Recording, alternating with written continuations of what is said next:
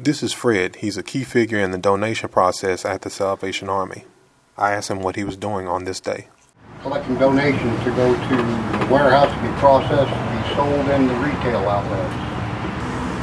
Mr. Minion came on board about a month ago as a donation, and I put him to work as a marketing tool. It gets a lot of attention, so yes, it's drawn attention to the fact that we are here, and people come up and get their pictures taken. Stop by to get your picture taken with Fred and the Minion as they collect donations.